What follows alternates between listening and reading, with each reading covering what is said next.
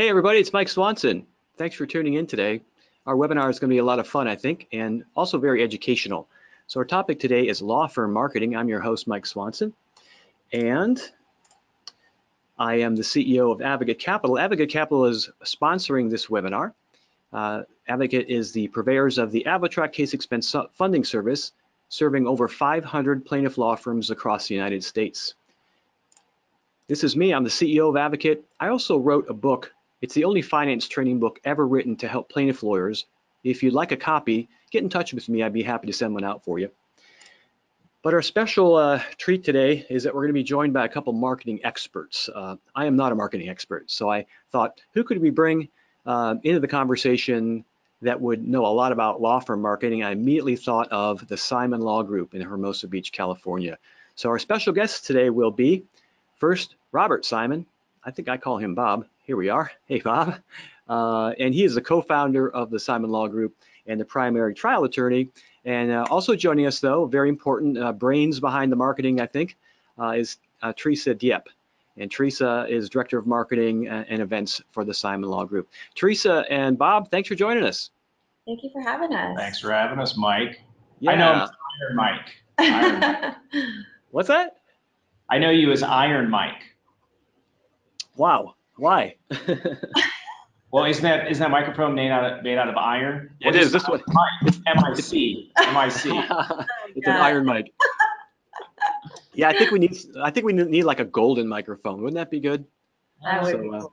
So I'll have to go my birthday list on Amazon, my wish list. So anyway, well, y'all have done a marvelous job of marketing. And when we had a request for this topic, actually, I thought, well, I don't know about law firm marketing, but there's somebody I see on Instagram all the time killing it. So I thought, and by the way, I'm on Instagram because I have some really smart people in their 20s and 30s who told me you got to do Instagram. So I did, but that's actually them doing it. But you've built an impressive law firm. I don't know how recent this picture is, but what do you got, 40, 50 employees now? I think we have 64, 65, 20 some lawyers, maybe 23, 24. But the picture that if you can see it now, I mean, it started out with just the two of us in the front of the couch. It was actually my youngest brother. Wow. Yeah, I hired him right out of college, and we split a small office with a copier. Brought in my other brother, my twin brother, who's my partner, in 2010 to form the Simon Law Group because we just got kind of too busy and I didn't like to write motions. And then it just kind of took off from there and became its own animal. Yeah, and it's a family business, right? Yeah, so in that picture, you're going to see in the front is the three brothers were lawyers. My mom and my dad are on either ends of the couch, and then they work in different offices. They're divorced now, but they have been. But my dad's new wife, Mary, works for there too. Both of my sisters, and they're in the photograph. I'm trying to find them. They're in the back. They're back there somewhere. Yeah. All right. We'll have to highlight them next time. The mom, the dad, everybody. Fantastic. And when did you found your law firm, Bob? I went out on my own in 2009, but then we formed the Simon Law Group when I brought my twin brother Brad in 2010, and that's when our youngest brother Brandon went into law school then. Got it. And it's been a very short run for you then to build such an organization, and I'm familiar with the results you've been getting for your clients really all over the country. And now, well, I'll let you talk about it actually, how you've done this, how you've marketed your firm. And I love your slide. Ron Burgundy's the best. Yeah, we actually did a whole spoof of it on our website. I had won Trial Lawyer of the Year in San Diego one year, and you get to do a cool video for it. Well, I usually get to do a video, and it's usually about the case, but we did a whole Anchorman spoof, and it was very funny. My wife was in our firm at the time. Everybody. So look for the website. It's pretty funny. We'd like to do spoofs and do different type of things. Yeah. But I mean, I think a lot of people be interested to know we do actually zero advertising. We do zero. Wow. We generate a lot of cases just by notoriety of what we do, but by promoting our results and then helping a lot of other people along the way. And that's how I got started, was when I had a case and I knew it was too big for me, or if I couldn't finance it myself, I would have to bring in another trial firm to be able to work up that case with us. That's how I started. Mm-hmm. And I learned how to do the trial work, learned from my mentors, and then we became the firm that other lawyers are referring cases to now for trial. So probably 80% of our cases are from other lawyers that bring us in on more complex or a lot of the trial work. But now with social media, it's very, very inexpensive to push your brand, to get your results out there and to generate cases that way, not only from the ground floor, but also from other lawyers that see you on Instagram. And that's when we brought in Teresa, that's her specialty. I mean, I don't know how to code. I know how to do my thing, but that's her bread and butter. It's really been taken off since then. Right. Well, can I ask Teresa, how long have you been with the firm? 4 years now. And where did you come from? Another law firm or? No, I was actually in business development for several startups. So this was kind of in my wheelhouse when Bob asked me on board. I met Teresa because she used to run my favorite bar down the street in West Los Angeles. It's called Q's. Well, hey, let's start sharing some of the goodness with the people. A lot of people have tuned in for this. This has been a very popular webinar up front.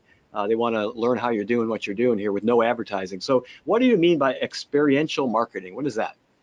So we just started getting into that. It's just a different way to engage with your audience. And what we're doing at AAJ conference that's coming up is we're promoting our podcast there. But instead of just having a booth, we are bringing in an Airstream with a complete recording studio inside the Airstream.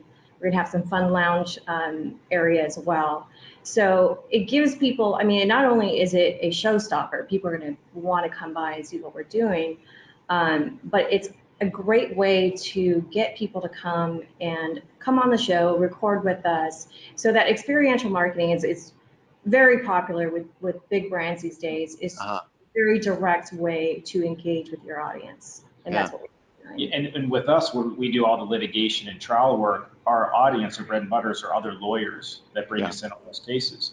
And that's how we've always, like I'm part of a lot of listservs, a lot of attorney bar organizations, and I give a lot of free advice and free information because I'm a big believer in the collective cause. You rise the tide, all the boats shall, I forget that phrase, however it works, but I mean, that's how I generally think, and it works. And when we do the podcasts, all these educational events, these conferences we put together, at the forefront of it, we put education and how to educate lawyers to do better, to get better results. And many times they'll reach out to me because I've been helping them for years on a case that's too big for them that they need me to try or me to bring our firm in. And that's just the way that it works. But unless you selflessly give that out, they're not going to bring you in to do it.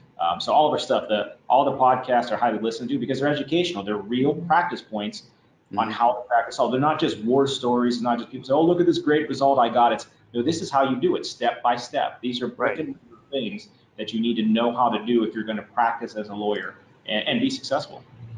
Well, tell us about Mardi Gras.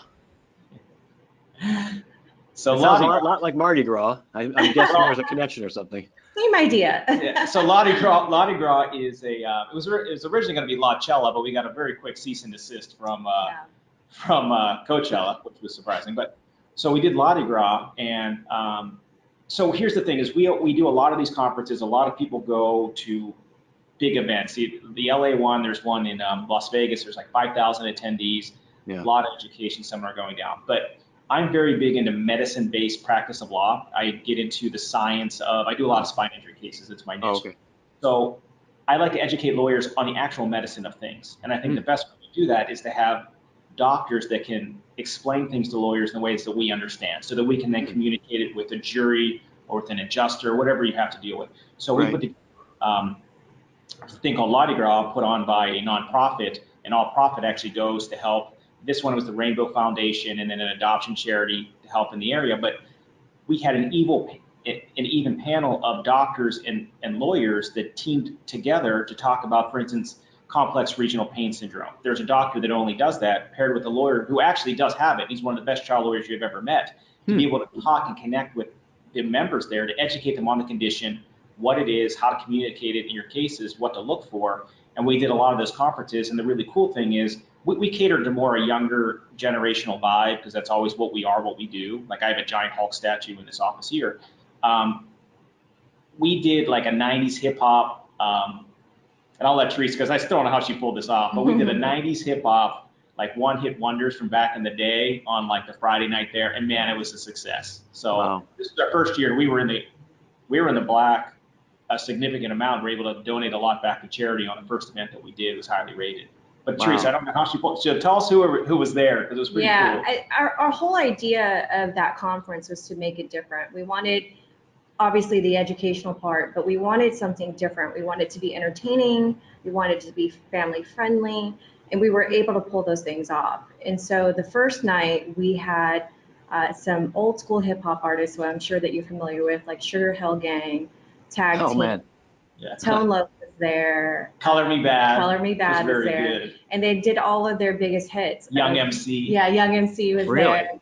Yeah, so we wanted to give people something different. And, you know, all conventions are great and conferences are great, but everything we do is different. And so this conference was no different.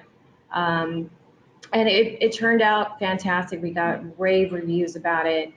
People are talking about Mardi Gras 2020, which is going to be even bigger. And I think that we can anticipate probably double the amount of attendees in the first one. We had about 450 at the first one. We're expecting maybe closer to 1,000 this time around. Wow. And where will that be? San Diego. Yeah, North County, San Diego. We like to make a destination so people would stay the weekend, come there, and kind of get together, talk with it's family friendly. And I think it's very important now is I feel the practice of law, it has to be consistent with your lifestyle. It is a lifestyle. So you have to, all my friends are mostly all lawyers. We go to these events together. We bring our families. Yeah. And if you make it a family friendly event where we have kid daycare was taken care of, like people had sponsorships for the kiddie daycare. Wow. So it encourages people to go there with their families, to go into the pool and to do things during the day. Like we had the same event where the hip hop artists were performing within the same cool tented area. There was an area for kids to come in and play and listen to kids music during the day while mom and dad are at the conferences, to do those type of things, to incentivize those people that usually say, I can't do it because I have childcare issues, to come in and do it. Because I think the practice of law it's changing, it's evolving, it's more of a lifestyle, and that people, they need to be able to bring their family wherever they go. Yeah, I've been going to law firm conferences since the year 2000. I've never seen a childcare space provided. Makes no sense, right? Yeah, makes sense. Great. Okay, how about you do speaking engagements? Yeah, so I probably do at least one a month, all educational, all for free. I've done them all over the country.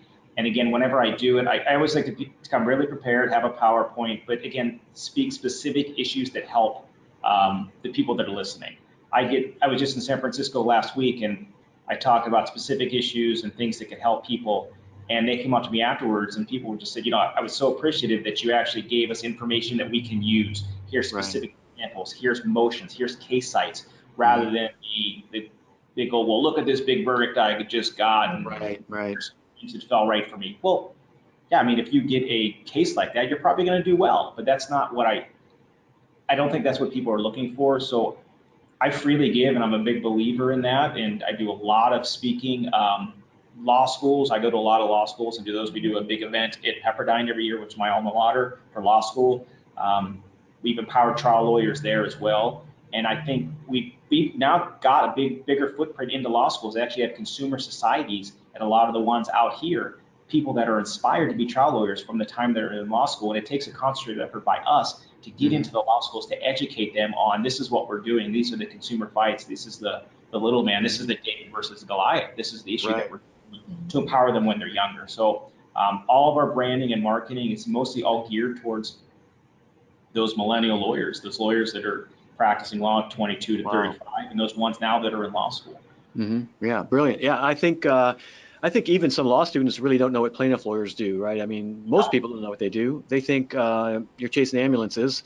You and I know you help people all day, and not only do you help people, but you make the world a safer place by righting corporate wrongs and enforcing, making companies make the right decision because you hit them in the pocketbook. So, your recommendation, if a lawyer's watching this, try to get speaking gigs. How do you do that?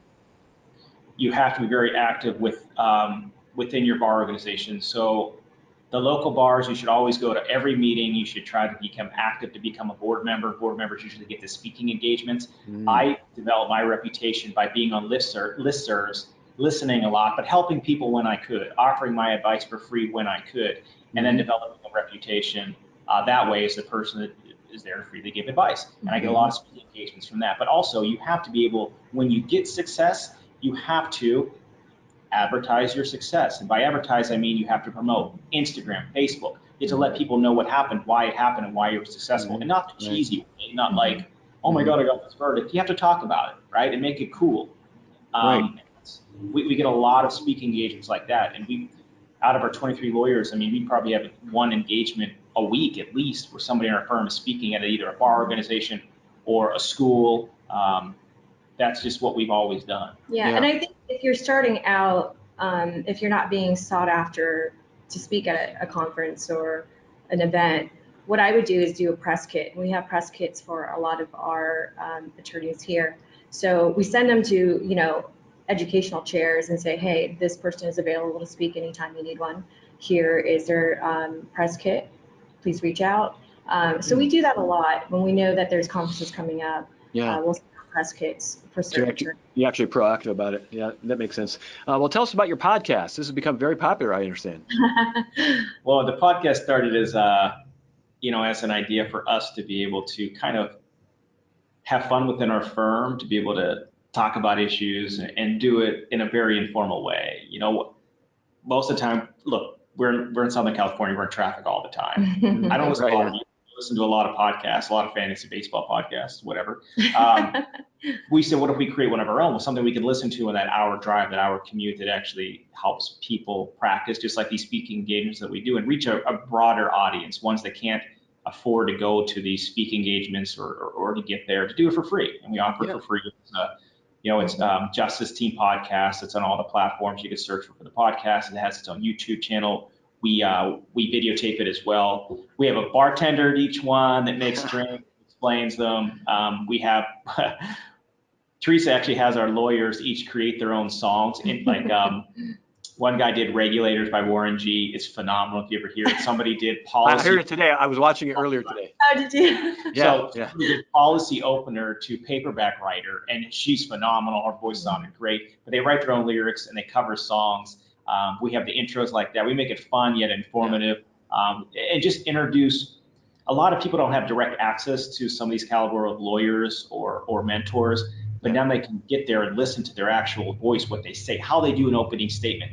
You can see something on paper, but if you don't hear the voice inflection, how they say it, how they promote it, it's something completely different. Oh yeah, absolutely. Yeah. It's just, look, the more information we can give, the better each lawyer will be. It makes the fight easier for all of us, because if everybody's consistently winning in trial and getting large verdicts and settlements, it helps everybody. Everybody's able to have a higher settlement. It helps every single consumer. So if you empower everybody to go out there, and we're big believers at our firm, is you don't have to wait years to take your first deposition. You're going to have to wait years before your first trial. I have 2 lawyers trying a case right now up in Fresno. It's their first trial. They've been barred for a few months. We have showed them how to do it. We've empowered them. They've gone through all of the bar seminars.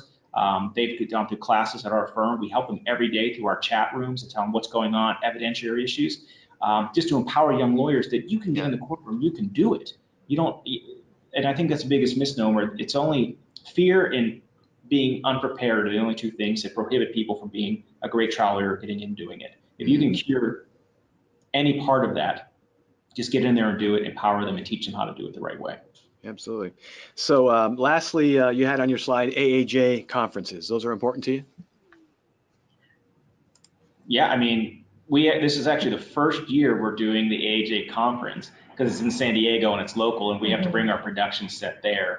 And it's important for us because I do think the practice of law is changing. I think it's going to be more web-based. I think it's going to be more co-working spaces.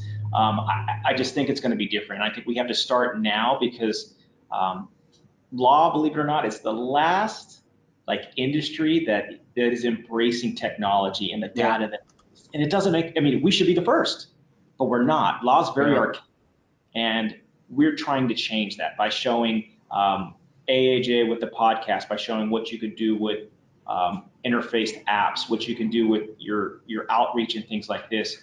We have some exciting projects that are on the horizon that I think are going to change the practice of law.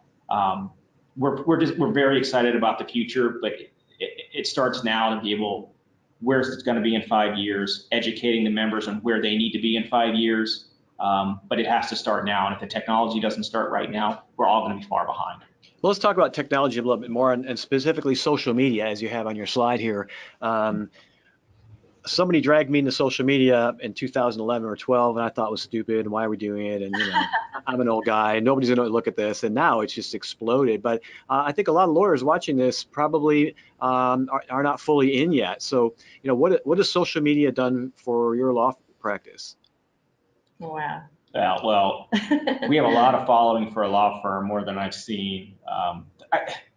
It's a way to tell your story and be a human and personalize yourself in front of clients and other lawyers. And it's a vehicle like none other. And you always have to be self-conscious what you're posting, what you're doing, obviously. Yeah, right. But I like to share my lifestyle, share what I'm doing every day. My wife's an influencer. She has hundreds of thousands of followers. That's what she does for a living. And she showed me how it accelerates her business. People give her ownership or stock in companies just for promoting their brands. I mean, this is what the world has become. So why has it not become that way for lawyers as well? By posting our success stories, by sharing our stories on Instagram and empowering lawyers by doing these podcasts. And we do them also on Instagram. We get a lot of cases from people like that as well. Other old clients have found me. I had one from yesterday that I represented 10 years ago, found me on Instagram, because I guess my cell phone has changed since then, messaged me on Instagram, followed me with a case that we signed up today.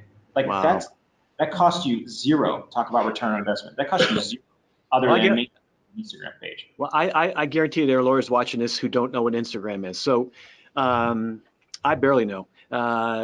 If you would, could you talk about, just list the social media platforms you're on in order of importance? Like which one could you not live without right now and on down? I think Instagram's number one. Yeah, I would say Instagram, Facebook, and then Twitter. But it used to be that people would look up your website to find out a little bit more about you and your brand. It's really now they're looking at your Instagram pages because you could get so much more detail about who you are through Instagram. They still may look at your website, but you're not getting as much traffic through your website as you are through Instagram, especially if you're active on it. That's why it's so important. And if you're out there, if you don't have one, you should definitely start one. Well, if somebody's wondering, what do I put on Instagram? I mean, I guarantee they're also thinking, I don't know what to put on there. What have you learned works well and gets attention, but is effective? I honestly think if you are yourself, you're funny, you're cool, you're hip, it shows you outside of being what everybody thinks is a traditional lawyer. That's what people want to see. They don't want to hear the talking head that just, I'm a lawyer in a suit and I'm going to sit behind a pulpit and I'm going to talk about this case. No, they want to see who you really are. They want to see what makes you tick. And I think that's the first thing we do when we get a new case or someone shops as a case. I look at their Facebook, their Instagram, because I want to see what my client is about, what defines them, how I can speak for them. And people do the same thing for their lawyers too. Yeah, it's amazing. Well, one of the things that impresses me, and I see, I'm active on social media through my team, and what I've noticed about your content, it's very humorous and genuine. It's not a canned pitch. Yeah, you talk about a verdict or whatever, but you have fun with it. And one of the things I think was great was this viral campaign you did with the lip sync challenge. And I wish we had more time to get that video on. But if you're watching, go to YouTube and search Simon Law Group lip sync, and you will love this video. It is great. That was 100% Teresa's idea, and I didn't even want to do it. We raised a lot of money for charity doing. A lot of other people did it. Yeah, I mean, it was a lot of fun. Well, how did that work? He did pick Spice Girls. Which was which Spice Girl were you, Bob? Scary Spice. Scary, duh. Harry Spice. I'm Harry Spice. I'm Old Spice. Yeah. Oh, I like that. Now that was by far our most viewed video of all time. We've had about 20,000 views on Facebook, another 2,000-3,000 on Instagram. I think we have about 600 on YouTube. So it did really well, and it was a lot of fun, and other firms were able to do it as well, and they came up with some really great stuff. Yeah, I see some law firms on social media, and you can just tell it's somebody like maybe in a different country posting for them. It's just canned and boring, and not And real. that's a mistake you can't make, is if you're going to do it canned and boring and have somebody else do it for you, you're not doing yourself a service, and people can tell right away. Oh, yeah. They can tell right away. Yeah, they go to a trade show and they say, "Oh, do my social media for me. Yeah, make it work or whatever." It's I don't very think generic. You don't want generic. Yeah. Right. You don't want fake followers. You don't want any of that. Yeah. You know. Right, we have paid followers. Yeah, here's one I love on Twitter. Big smiling lawyer picture posts about a tragic accident just happened down the street. It's like, what are you doing? What are you smiling about? You know, it's terrible. What's the bracket challenge you did? It was a March Madness bracket challenge, and we're probably going to do it again this upcoming year. But we challenge trial lawyers to fill out a bracket, and the money that was made off of the challenge, we donated to LATLC. It was a lot of fun. We had a lot of trial lawyers that signed up for it. I mean, everyone loves a good competition. Yeah, So it's just another creative way for us to give back to the community and involve people at the same time. Yeah, and I've noticed that's one of the themes you do. If you're going to do an event like that, there's a very often a charity aspect to that. Is that something you're very deliberate about? Yes. Yes, and I was past president of Los Angeles Child Lawyer Charities, and I'm a big believer in. I mean, look, my dad was a truck driver, my mom a homemaker. There's 5 of us. We grew up with nothing. If you reach the top, you should be the first one to give a helping hand. And Yeah. Through our work with charities, hands-on events, and also just donating monetarily, we've not only helped communities, but they were the first ones they come to us to with their issues and problems. And if it's not something we specialize in, and many times it's not, it's usually landlord-tenant issues, mold exposure, these types of issues. We then find them a trusted partner, another lawyer to help them with their cases. But we become the first lawyer. Like when I grew up, the only lawyer I knew was the one on TV advertising, right? We want to try to put our grassroots into these communities so that they know a lawyer who really knows what they're talking about. They have their business card in their wallet or their purse, and if anything ever happens to them, it's the first call that they make. And then it helps everybody, right? The consumer goes directly to a good lawyer that knows what they're doing, and it just helps everybody. It just starts with grassroots getting the community doing stuff. Yeah, I think we have to constantly educate people about what plaintiff lawyers actually do. Every time we hire a new employee, I give them a copy of Hot Coffee, the movie, John Grisham's book, The Appeal, things like that. We have to start programming them about what insurance companies, there's Flow and there's the Gecko and this thing, and they think Nationwide's on their side and all that kind of silliness. So. Well, and it's funny, when we have these like initiatives or propositions, and insurance companies are out spending consumers like 50-1, and they're getting their message out there. But now with these grassroots, with what we're doing with like the charity, and then through social media, you have a way more return on your investment, and it's free to be able to reach with your message. So that's why one of the things why we're doing this at AAJ and all these things, you can get your message out and helping everybody by sanitizing your industry, by talking how we help people, how we do good for no cost other than a little bit of your time with a few posts, and it's going to reach all of your members, and it goes up exponentially. So we have to embrace technology and figure out and use it for our advantage. Yeah, I feel very fortunate to have lucked into the good guy side of the courtroom. I didn't pick it deliberately, kind of found me. But we spend time doing that too because, like you said, a rising tide lifts all boats. And I just started a new YouTube playlist called Cases That Made a Difference. And not only are you helping people through charity work, but, the cases you take just sometimes change the world. So I really like talking about that. So I hope to have you on for one of those. Let's talk about newsletters. That's not a new concept. Newsletters, people have heard of those before. What are you doing with newsletters at your firm? Well, I think like with anything else that we do, we try to make it different. There's an entertainment portion of it that we always touch on. There's a community portion to it. It's just another way to engage your audience, let them know what you're up to. And we try to do that on a quarterly basis. We talk about our wins. We talk about our attorneys and what they're up to. But it's just, it's a very effective way to constantly keep your audience engaged. And are you doing like a snail mail, or are you doing email, or how are you doing those? That's all email. Yeah, it's all digital. All digital. And again, it's a very, high rate of return for you reaching all the mass people. You should be collecting every email that you use, having a database, being able to use MailChimp, whatever you want to use to send out the newsletter. But again, same thing with Instagram, social media. If you have somebody else doing it and it looks canned and boring, people are not going to open or be entertained. If you learned anything from Instagram, how it's taken off over Facebook, they're owned by the same company. People like photographs. People like a photograph with a few words, click the photograph, tell a story. You have to know and embrace that. If you get a newsletter, an email from somebody that's just a bunch of words, delete. Nobody reads those. A bunch of people smiling or something funny, it'll interest you, you'll click on the next story, it's engaging. When we first started doing these newsletters, probably 4 years ago when Teresa started, the first thing that she did, we had such big engagement and feedback where people knew it was different.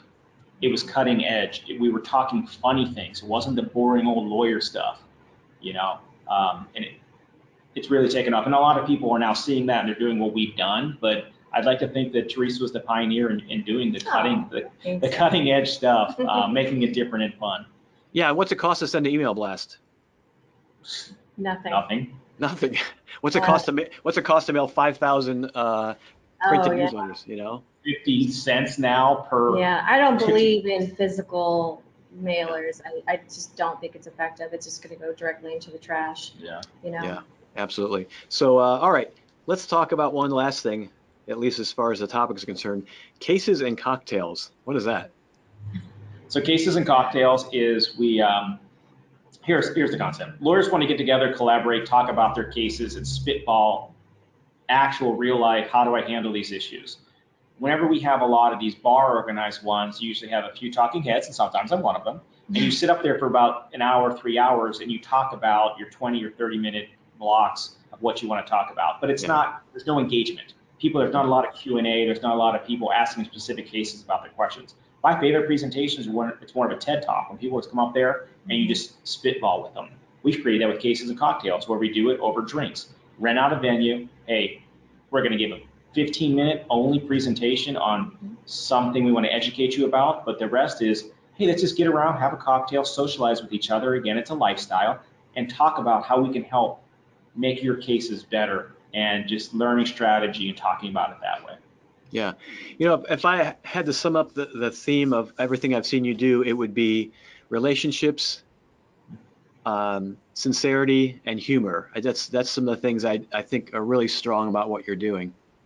I love exactly what you said. One thing I'd like to change for you to add as we grow together: innovative and pioneers. Yeah, so, I couldn't get it all in there. Just use hyphens; they count as one word. Great. So hey, I think the last thing you wanted to mention are trial results as part of your marketing.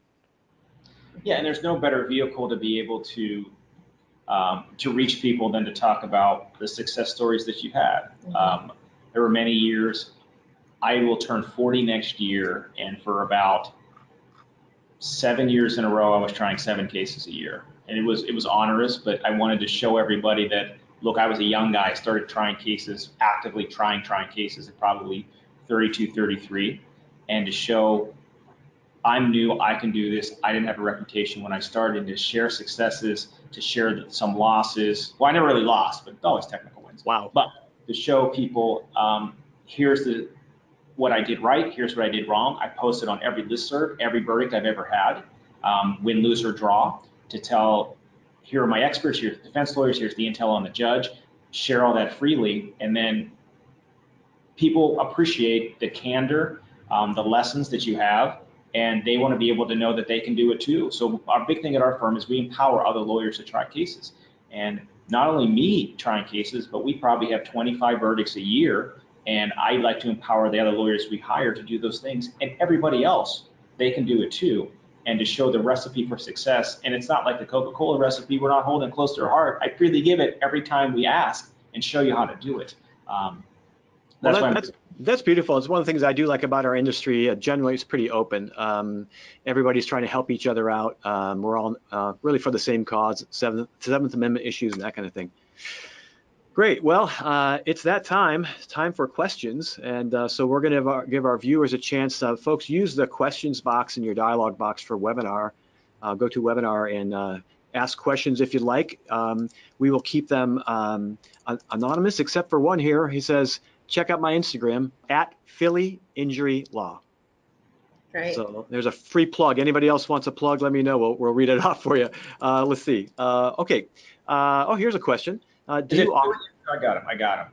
We're Yeah, gonna follow you right now. So he's got 17,000 followers. Oh, that's great. This is awesome. Yeah. Wow. Okay, I need to follow him too. Okay, here's a question. This is from Deborah, and she wants to know: do you offer consulting? Yeah, I mean, I consult all the time. So most of what I do is free consultation all day. Same thing with Teresa. Half of my day is text, emails, other lawyers asking while they're in trial, or they just got a new case. What should I do? I know you had a case like this. I saw you answer a question on listserv, and I'm very well known for picking up the phone when I can and giving all that free advice. Okay, Yes. great. So, You can well, always email us. Yeah. yeah, and so I'm actually going to put your contact information on the screen right now, and somebody wants to get a hold of you, if that's okay. Yeah, you can see that. Okay, here's another question. What are your thoughts on setting up a table and passing out hats at a swap meet or a flea market? I've actually done that. When I first started, I made up like tents, the foldable tents, and we would go to flea markets and offer free advice and give out swag. And we generated a lot of business from that. And I mean, my Spanish is very good, and we did a lot of places where it's mostly people that speak Spanish. And you have to pick and choose your neighborhoods and the people that you represent, because we represent most people that don't have a voice. If you're going, like in our industry, if you're going to Beverly Hills and doing it at a swap meet, it's not going to really do you a service. Do they have swap meets? Do they have swap meets in Beverly Hills? We call it something a little different. It's probably called Rodeo Drive. That's really big. Yeah. I would say you need to figure out if that is going to be a good ROI for you and a way to track that. So if you're going to do an event like that, I would track the amount of inquiries that you get after that. But I think, yeah, I mean, those are great ideas. Those are very grassroots ideas. The other thing I would do is, if you're going to set up a table, make sure that there's a way for them to interact with you after the fact. Correct. Through either following you through social media, or emails or phone numbers or anything like that. As long as there's an exchange of information along with giving away the swag, I think it's great. Yeah, if you're getting a piece of contact information from them, that's data you can use down the line. If it's part of a newsletter, if it's an email that you get for a newsletter, yeah, that piece is very successful. free hat. All it costs is your email address. Yeah. Correct. But exactly. It's true, and people love free stuff. Yeah. I mean, I do. All my dad does is wear free stuff. It's an old joke about it. It is true. Got a lot of AAJ bags around the house. More than you know, Mike. So here's another comment. At Philly Lawyer Injury Law is back. He says they're all real followers, all 17,000. He's promoting himself through the webinar. I love this. Guy's great. Yeah, I love it. I think that's a great audience for. He's commandeered our broadcast here. Well, ask him if he's going to be at AAJ. We'll get him on the podcast. Yeah. Yeah, great. Okay, so message us at Philly Injury Law, and you'll be on the podcast in the Gulf Stream. Okay, here's another question from George. He wants to know, what's the easiest way to maximize pre-lit claims? Not really a marketing question, but. Well, I mean, the biggest way to maximize them is, like, we have huge numbers that on our pre-lit teams, most of our stuff is lit. We start with mostly pre-lit. We get huge settlements and results simply driven by what our success has been, and as insurance companies they really do punch in your tax ID number and know. We have had huge success. I think pre-lit is a very good vehicle for opening insurance policies. I've had many 8-figure results by verdict and settlement on very small insurance policies, and that starts by knowing how to work the pre-lit system. I think a way to make it more valuable is, look, insurance companies, they look at medical bills and things like that. You guys still have to humanitize your demand letters a little bit and really pay attention to your client, their story, what they've really lost, and pay attention to their medical workup.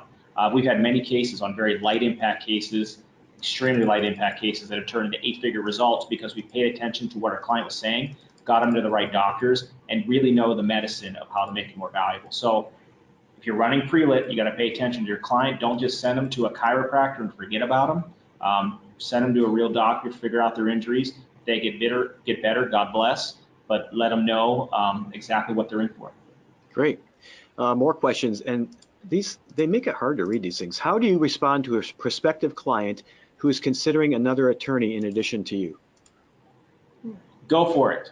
I mean, short answer is that if a client is second guessing your skill set or what you're offering them, and look, this happens, people become impatient because litigation works at the speed of whatever. you have to be honest and say, look, if you think that another lawyer is going to do better than I can, it's a free market system. I encourage people, go talk to other people. See if they give you the same advice that I do.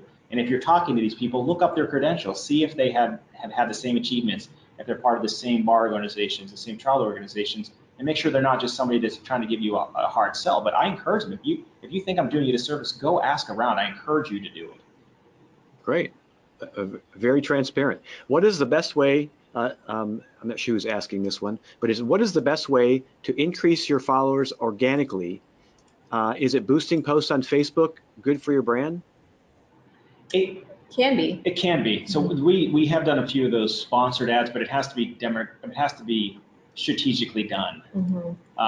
And Teresa knows a little bit more about, like, we just did a strategic one for AAJ and it worked out real well. Yes. So it just depends on who you're trying to reach. You need to find out who your target demo is. Targeted ads can be very specific, especially not so much on Instagram, but on Facebook. You can get very granular down to the household size, to education level. You got to understand what your post or what your campaign is trying to do and who it's trying to reach. Figure out, once you have that figured out, then go to Facebook or Instagram and do a targeted ad. I think targeted ads are great. I wouldn't do it all the time. You don't want to bore people with, hitting them with sponsored ads all the time. But I think there's times that you do want to do that. If you're going to be at a conference and you're going to have a booth there and you've invested a lot of money, doing a $10 targeted ad around the area that you're going to be in is a great idea. And we did for the Las Vegas convention that we have, there's some 5,000 members to go to that one for CALA, CAALA.org. And Teresa actually had a novel idea, and it was so inexpensive. It's on Snapchat. We had filters for our law firm. So people are actually using Snapchat with our filter that was fun and cool. And it's, again, to keep up with our initiative, our voices were there for the young people. It's a cut against the grain. And it was awesome. We got such great feedback for something like that, but it was a thought outside the box. And I think when you're increasing your followership, a good way to do it if you're doing it by yourself is there's the reason people have hashtags. I hate when you see a million hashtags on people's posts. I mean, it can sometimes get silly, but it's a good way to see what other people are talking about. So if you look at hashtag like hashtag trial lawyer, you go there. If you start following those people, they will probably follow you back. If they like your content, they'll stay with you. So that's another way to be able to do it. But I mean, some people made an entire business model off of strategic following of other people or commenting on other people that follow the same hashtags, the ones that you like, and it'll draw the attention back to you, or liking their photos. Yeah. And you can actually follow certain hashtags so it shows up on your feed. So if you follow, hashtag trial lawyer, anybody who tags that, you'll see on your feed, even if you don't follow them. For instance, hashtag AAJ 2019, you can see everybody that's hashtagging that if you follow that hashtag. And I do that when I travel. I like to travel a lot. I'll find out that hashtag of that area or city I want to go to, then you start to see real people's photos of what it's really like there. Wow, very cool. I know how to use hashtags. Some people just do it because they think, oh, put hashtag having a good time. What does that mean? I don't think they understand what a hashtag's for. I do mine just to be funny. You see hashtag something ridiculous that nobody's going to follow, but I just think it's funny. The Snapchat filter that we did a geofence on it. So it was at the Wynn in Las Vegas. So we basically geofenced the entire convention. So anytime anybody was on Snapchat, they would be able to see our filter if they were at the Wynn. And I randomly saw somebody told me, somebody I went to high school with many years ago, they happened to be in Vegas that week, and they're like, why is your face and firm on my Snapchat right now? Oh, that's awesome. In the Wynn, I guess. Yeah, that's so cool. I love these terms you're throwing out there. Many people never heard of geofences either, but fortunately I have young adult children. They've taught me all about Snapchat. Okay, Vinny has a question. Is this a good idea? Passing out gift cards to patrons at a busy food stand. For example, $5 in-out cards with my business card attached, like probably a $5 in-out burger to hungry folks in a long line. Look, I think any small investment like that works, and I used to do stuff like that all the time. When I first started generating business, I found out where all of the trauma surgeons, the young trauma surgeons at major hospitals would go for drinks afterwards. Sounds stupid, right? But I would go there and make friends with these guys. And now they're some of my best, they're on private practice. We refer cases together to one another. That cost me nothing other than, well, I drink a lot of whiskey, but maybe 5 or 6 whiskeys each time. But I'm a big believer everybody should know what you do, and you should be the first person they call if they have an issue. So you should always have business cards on you. You should be nice to everybody that you meet. If you're checking out at a grocery store, people know you're a lawyer and they ask you a question, you give a business card. That's the personal contact. They're going to call you right away with any question. Right. Always have business cards. It sounds so silly. You give them a little special attention if you handwrite your cell phone number on your business card when you hand it to them. And they will save it. I mean, I remember as a young person, the first lawyer I ever met in college, he gave me his business card and I always kept it in my wallet, Well, I Vinny, think all kinds of grassroots things like that are great as long as you can track it. Yeah. If you don't track it, then it's, don't do it at all, because it just doesn't make any sense. Because you need to know if that is an effective way to get new clients. And if it's not, move on and do something else. Vinny handing out these cards at like a cafeteria line of hungry people at like an emergency room. Is that what you're talking about, Vinny? We're watching ethical stuff here, buddy. He says it's a long line at, I think it's In-N-Out Burger. Oh, yeah. Okay, yeah. They make these things hard to read. I'm sorry, guys. Anyway, Vinny says, thanks, Justice Team. Vinny says he's a young and up and coming trial attorney who loves your pods. Oh, Vinny says no, not. Vinny says no, not at. We should have we should hook you two up with a chat here. Vinny says like maybe a hot chicken stand. Oh, nice. Well, my Instagram's @PlanetFunBob. I know it's a little. So yeah. Vinny's one of your many fans, I'm sure, out there. There was one last question, then we're going to have to cut things off today because we're running out of time. The last question is, what if I don't dance? I don't dance either. Look, man, just pretend. All you have to do is pretend. Put the dancers up front. You can dance in the background. Yeah, I noticed Bob moved right to the back of the crowd when that thing started. Oh, that was not. So they were rehearsing, there's some choreographer in there doing stuff. It's like, I'm gonna have Bob do the choreographing. I'll sing the song. I'm gonna walk to the back and just shake my head. I saw that. Yeah. But Teresa did a good job. Teresa, you rehearsed. I could tell. You ever see that old music video? You Can't Call Me Al. I would just think I'm like Chevy Chase in that video, just like turning the wrong way every time. So. Awesome. Well, if anybody would like to contact me, hey, if you want a copy of my book, How David Beats Glass, shoot me an email or give me a call. I'll be happy to send you a copy of that. This webinar was brought to you by Advocate Capital. And for more information about how to improve your law practice, visit lawpracticechannel.com. So I want to say thank you very much, especially, well, first I want to say thank you to Amanda Unterreiner. She's off camera. She's our producer today, making everything work over here. She's waving. And also, I want to thank our special guests, Bob Simon and Teresa. Folks, thanks so much for joining us. Thank you. Thank you. Hey, Mike, thank you and your company always. We've been, I think, with you almost 10 years now, since we started our practice, had success, and sent you many referrals since then. And, we've grown together. And just the opportunity you've been able to give us to not have money sitting stale in cases, but instead we were able to use that to do these events, to grow our practice and to hire lawyers. It's allowed us to really take off in 10 years to where we are today. Well, it's been so fun because I remember when you first came on board, we don't know anything about law practice. I mean, really, I just bring experts like you in, but we know how to pick law firms. We knew you were going somewhere right away. And so it's really fun to see young lawyers like you come in and really grow. And we learn from you now, all kinds of great stuff. So I look forward to seeing you, hopefully both of you in San Diego next week. We'll be there. We'll see you there. I'll see you in the trailer, I guess. All right, everybody, thanks for joining us today. You will receive an email to recording this video if you want to share it with other people. That'll be coming out in just a few days. Stay tuned for next month's webinar. Our topic will be how to wind down your law practice. So if you're getting in your 40s and 50s, you should start thinking about what are you going to do to transition out? How do you retire? How do you value your law firm? But we'll be joined by expert business consultant Michael Smith of SBC Associates. So stay tuned, watch your email, and sign up for that one. Should be really good. Thanks again for tuning in.